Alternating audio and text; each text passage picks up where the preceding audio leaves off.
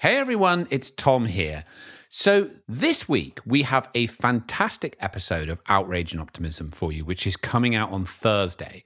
It's an episode where we dig in detail into a specific issue. And what we do this week is we look at the Food Systems Summit, issues around agriculture, food commodities, how those things are coming together. It's a great conversation, and that will be with you as normal on Thursday.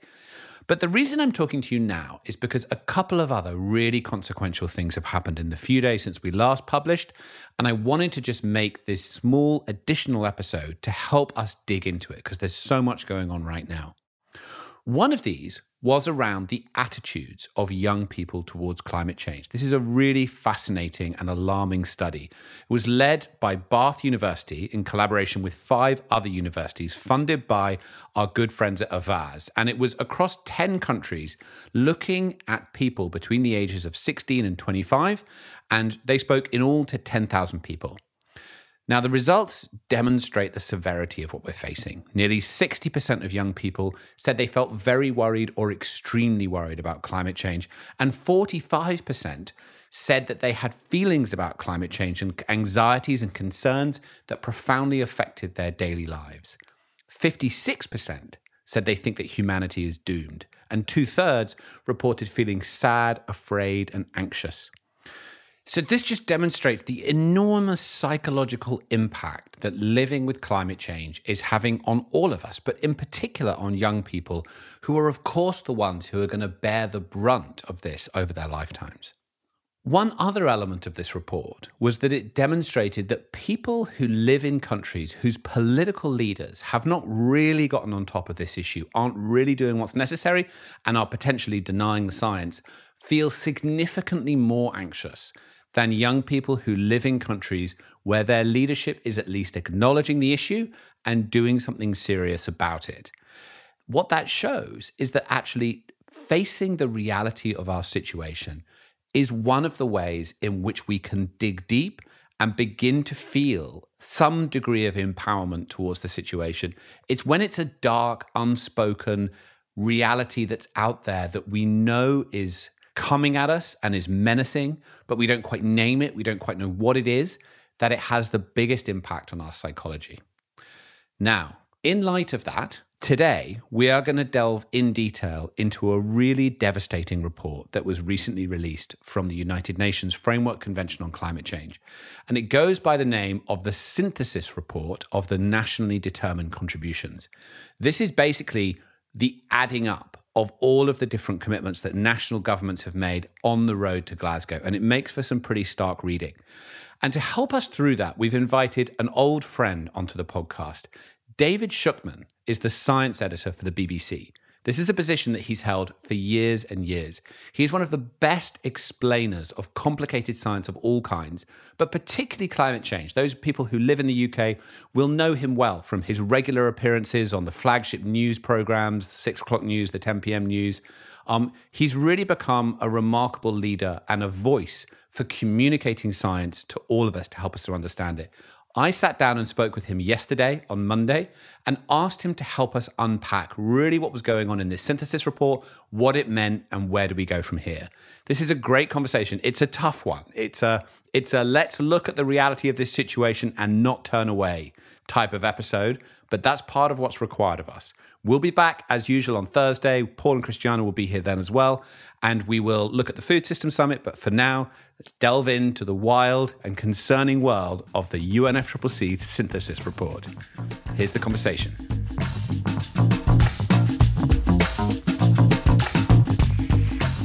David Shukman, what a pleasure to have you on Outrage and Optimism. Thank you so much for being willing to jump on. Thank you for asking. At a moment's notice. It's a great We've pleasure been to come big fans for a long time, all the way back to Paris and before. You've kind of guided generations of people through this complex minefield. So great to have you here with us today. Very kind of you to say that. So something very consequential has happened in the last few days. I mean, of course, now world leaders are arriving in New York, and we're beginning to get to a point where everyone's thinking about what can be done through to COP26. Can we really get our hands on this? And a really consequential report that was pretty devastating came out. So first of all, this is the UNFCCC Synthesis Report on NDCs. Can you tell us, first of all, before we get into the detail, what does it contain? It sounds exciting. terrible mouthful, isn't it? An acronym from hell, isn't it? I mean, I have to explain this to colleagues, and I need to occasionally pinch myself to remember what it is. But yes, of course, look, the NDC, I think, just translates into climate plan. Right. I mean, National technically, nationally determined contribution. Under the sort of voluntary ethos of the Paris Agreement, each country comes up with its own targets, its own vision for what it wants to do with carbon emissions, and determines those plans itself.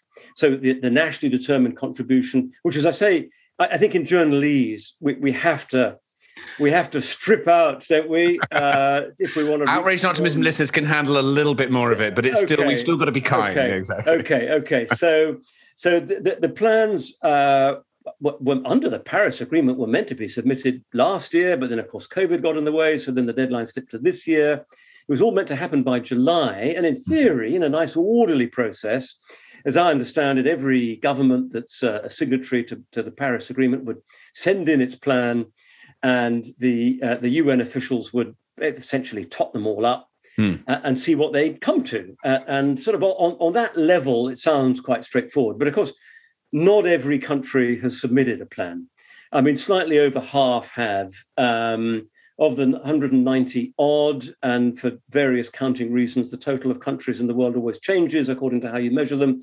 But let's call it 190 odd. Something like just over 100 have submitted their plans. And so the officials in Bonn did the numbers, totted everything up, and tried to work out kind of what that would mean. And, I've got to confess, when I saw that this report, this synthesis report, this analysis of all of these plans was going to come out, I actually thought it wouldn't be a story. I mean, I'm just whispering that because it's quite embarrassing as a journalist, because, well, I'd looked ahead and I'd seen in the small print on the UN website, they would put out an updated synthesis report, an updated assessment of everybody's carbon plans in late October, right before COP26. I thought, well, actually, in substantive terms, in news terms, that's the story to go big on. Right. Obviously, because by then, who knows, we might have had China, we might have had India and others, and that'll be a more realistic assessment of kind of where we stand with carbon ambition. But this thing dropped, and we all went through it, and there were briefings associated with it. And actually, but I don't want to sound too jaded and cynical, and I've seen it all before. But I mean, you and I, we've read these blunt, scary reports about the climate science and what the world's doing or not doing, and now and again you can feel a little bit immune to the kind of the bad stuff, the horror of what these little sentences contain. But I mean, this one did take my breath away a bit, actually, because what I hadn't been quite ready for was their assessment that rather than emissions going down, which all the science has been screaming is necessary for years now, and in particular recently, it's got to basically be halved global emissions by 2030. Decisive decade, halving emissions. Decisive decade. Yeah. Cut it down. And that first came out, I think, with the Intergovernmental Panel on Climate Change a few years ago, reinforced the other day with their last major report, that if you want any chance at all of heading off the really hairy warming later on, you've got to halve emissions by 2030. Well, so this totting up, this synthesis exercise of the NDCs, the climate plans, concludes that as things stand, we're heading for a rise of 16% by 2030. And I don't know about you, but I kind of read that several times. And then I rang a colleague to say, I've got this right, haven't I? 16%. Yeah, 16%. So rang the news desk, and we had an extremely brief discussion, which concluded with, obviously that's a story, got writing. And the story was picked up very, very widely in various BBC outlets and programs, and of course by media around the world, because I think it's a combination of things. I mean, we're not that far from early August when the IPCC report laid out, more clearly than ever, the unequivocal nature of the human contribution to rising temperatures, and that pathway, that little table that says to have the best chance of keeping even slightly to 1.5 as a rise, you've really got to see a dramatic cut in emissions very, very soon, sort of through to COP26 starting kind of in not many weeks. And really, by the time you get to COP, you need to have got your emissions got to be in the bag, right? In the bag. Yeah. It's not going to happen during COP. I mean, people often say, well, what are they going to do about emissions and all of that at COP? And I say, well, strictly it's meant to happen before.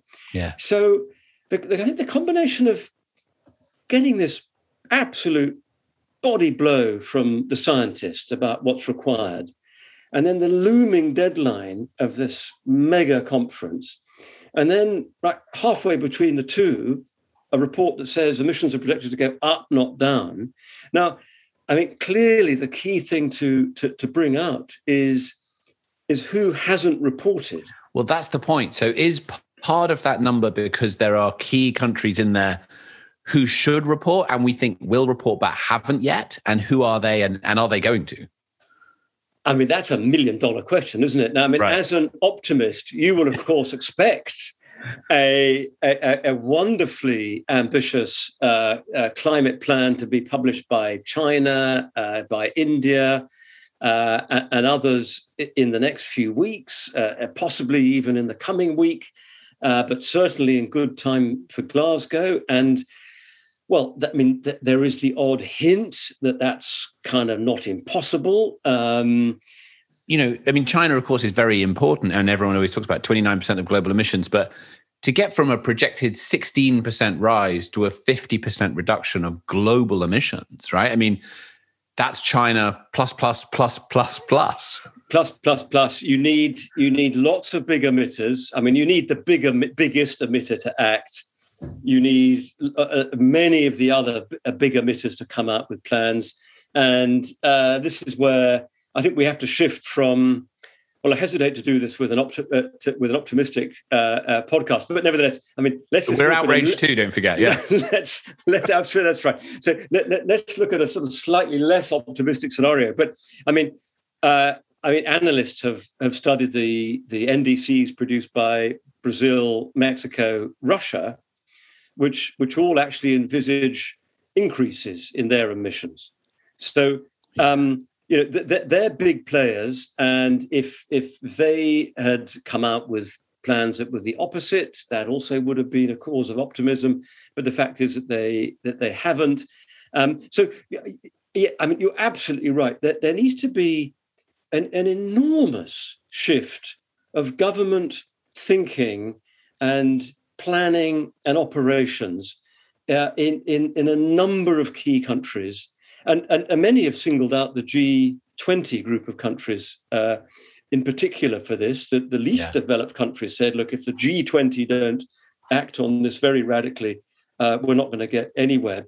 One of our radio presenters says, so just sum this up. And I said, well, actually, look, we're heading in the wrong direction.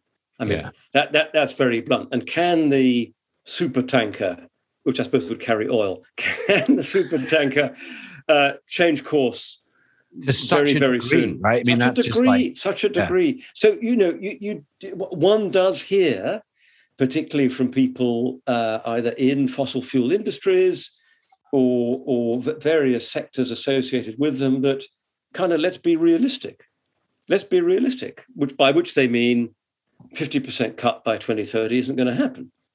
So right. I think something that'd be a terrific thought exercise is kind of what has to happen in key governments and economies and global markets.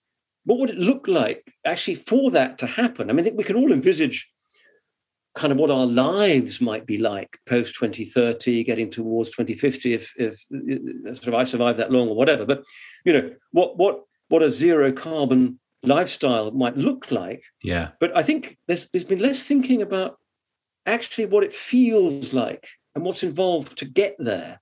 And that you mean from a political perspective, the individual choices of the... What has to happen in different governments, which at the moment are very pro-fossil fuel or sort of antithetical to this whole agenda? What needs to go on? Is it ever going to happen if there isn't a massive change of politics in some of these countries? I think that's a question that needs to be explored, because I say, as things stand, I think there is a scenario where we'll get more NDCs, that they may be substantive between now and COP26. I would err on the side of, let's be realistic, are they going to get us to a 50% cut? No. But would they signal in some way some kind of shift that might be positive in that direction, arguably? But I think if Boris Johnson effectively hosting their great event in November puts the chances at 6 out of 10 of getting movement on, which is the news today, right? Emission news today, 6 out of 10 chance. He said on the plane to reporters, and he's sort of like recklessly optimistic most of the time. So if that's yes, that's right. He's well known. He's popular for what's known in the UK as boosterism. They're talking things up and likes to sort of dismiss people who are otherwise too pessimistic in his view. But yes, if he's putting the chances at 6 out of 10 for raising ambitions on emissions cuts and getting to the 100 billion a year target for aid for developing countries, that tells you, I think, that there's a little bit of expectation management creeping in now. And so help me understand something there, because I think one thing that listeners struggle with is everything seems to be happening at the same time, right? The world seems to be getting better and falling apart at the same time in lots of ways. And we should talk about the politics briefly, but also, I was just looking at a panel that's coming out this week in the UN General Assembly from the World Economic Forum. And it starts off by saying 60% of the world economy is now covered by a net zero target, right? At the same time, emissions are projected to rise by 16% by 2030. How can those two things coexist? Is someone lying, or what's happening? Well, I think it's lots of things. Yeah. I think if you've got your target of net zero by 2050, in political terms, that's quite a handy 30 years away. Right. What do you really need to do between now and 2030? So it's being back-ended is part of the issue. Well, that's likely to be it. And then I saw a great tweet the other day about saying what we need is, when it comes to net zero, we need less net and more zero. How much are people going to be banking on the ability to chuck money at forestry in the 2030s, 2040s, or some other offsetting arrangement to kind of squeak through a net zero target by 2050? In other words, how much will they offshore their problems or outsource them? And I think that's a whole debate to be had around that. So I think that one has to look closely at whether countries and companies also have a net zero by 2050 target, and what they're actually saying by 2030, and then actually what they're doing now. Yeah, in terms of policies and operations and delivery to make 2030 possible. And I think that's where you might get that disconnect. And of course, if you've got key big players not really following the rules on this anyway, in terms of timing, that adds another whole raft of problems. So I have one more question for you. This is very helpful. And I think these things are very confusing for people. So that's part of what the challenge is to get through this terminology, to understand what's going on. But apart from being science editor at the BBC, you're a keen observer of what's happening from a geopolitical perspective. We've talked already about the road to COP.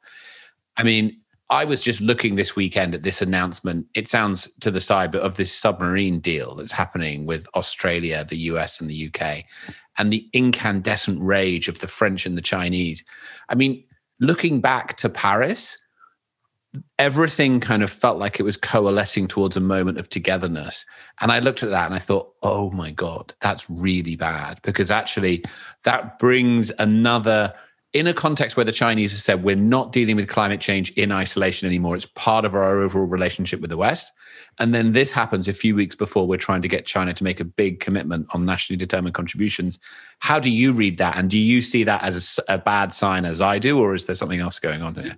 Look, I think it'd be hard to see it as other than a bad sign in terms of climate action. I mean, I always wondered what the Chinese would make of the British chairing COP26 and publicly pressing China for climate action while sending the Royal Navy's new aircraft carrier up through the South China Sea towards Taiwan. I mean, just on that level, how would that play? And particularly, as you say, if China is no longer choosing to compartmentalize different arenas of international engagement, then there's bound to be a connection.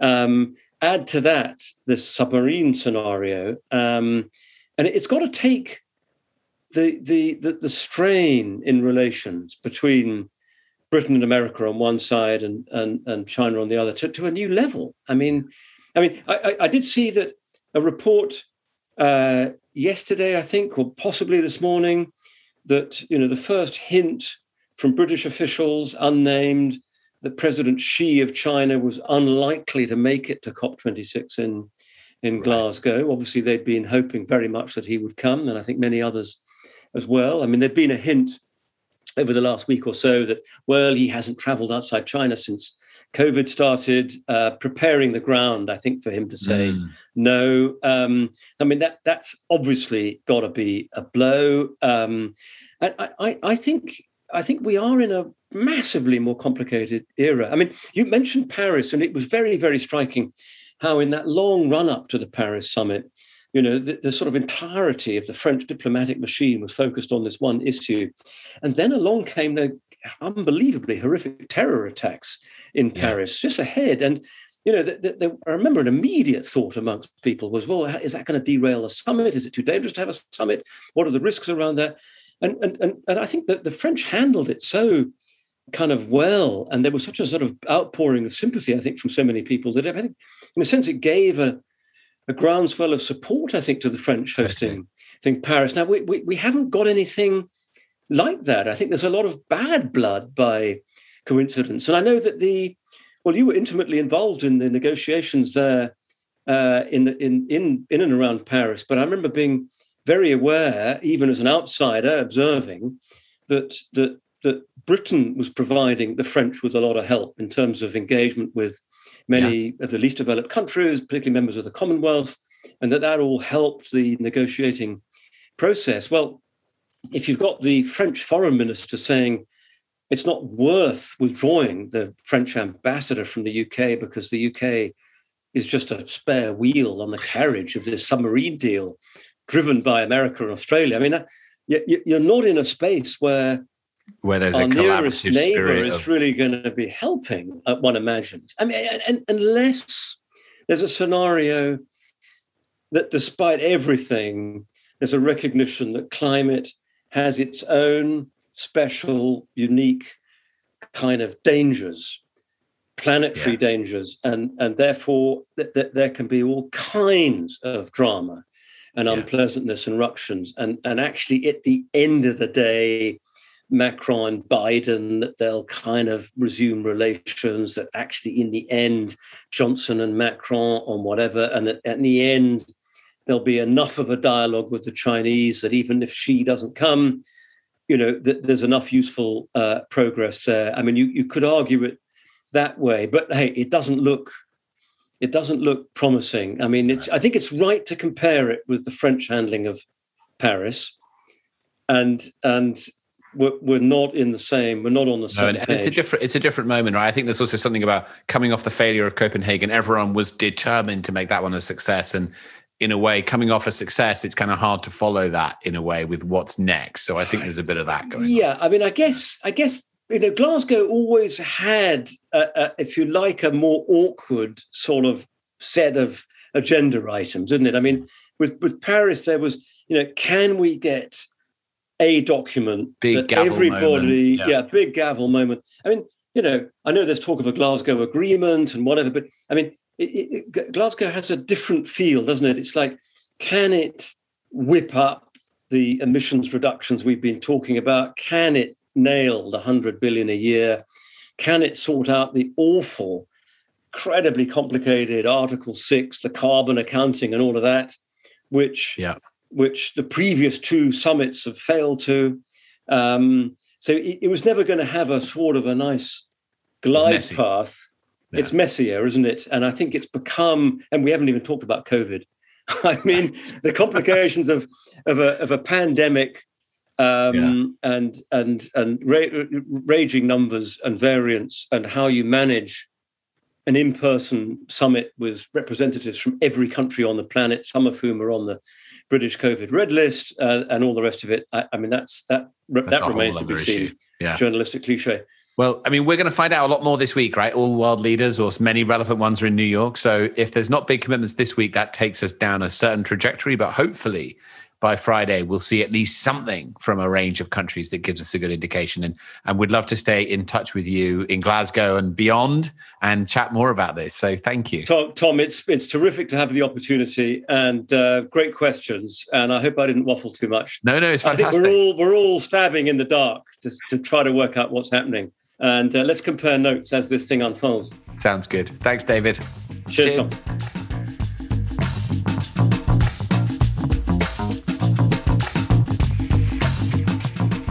Hey, it's Clay. Thank you so much for listening to this episode. Real quick before you go, thank you to David Shukman for jumping on the phone with Tom for this very timely and relevant conversation. I have put his Twitter in the show notes so you can follow his analysis and reporting on COP26 and beyond. And both of the studies mentioned in this episode, as well as David's article on the NDC Synthesis Report, are also in the show notes. They're clickable, readable right now, so go check them out. Okay, that is everything from us for today, but we'll see you on Thursday for our Future of Foods episode. See you then.